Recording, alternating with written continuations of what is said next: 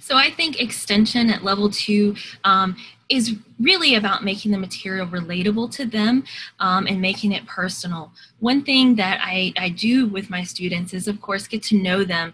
I know their interests. I know things they like to do. If they like dinosaurs, for example, then I try to incorporate dinosaurs. Even if we're talking about food, I might have a dinosaur that's eating. And they also like to talk a lot about what they like and they don't like. So whether we're talking about food, about toys, they love to show their toys. They love to talk about things that they like to play with that they don't like to play with. And I think that's a great way to make the material more relatable and have them share their experience and their opinions. Oh, yes.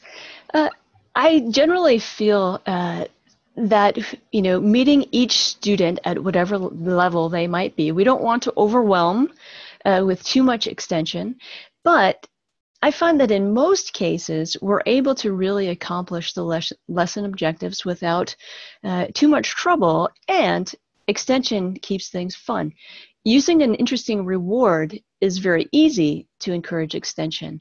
We can learn new words, by using something that shows up in the reward. We can use props to learn new words.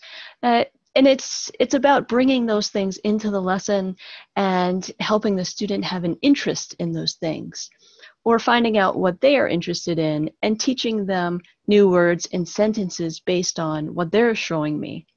And that's the way I like to extend. The color is red.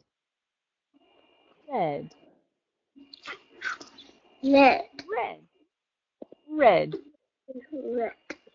Red. Good. I see. I see a red bird.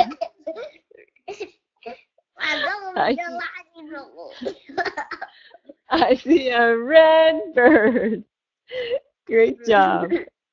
Red.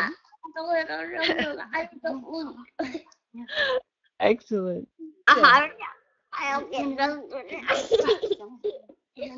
By her mom. By her mom. She sleeps by her mom. She sits by her sister. She sits by her sister.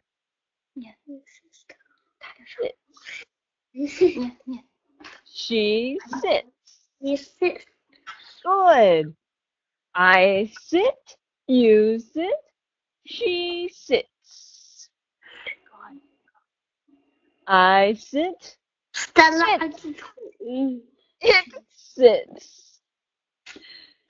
Great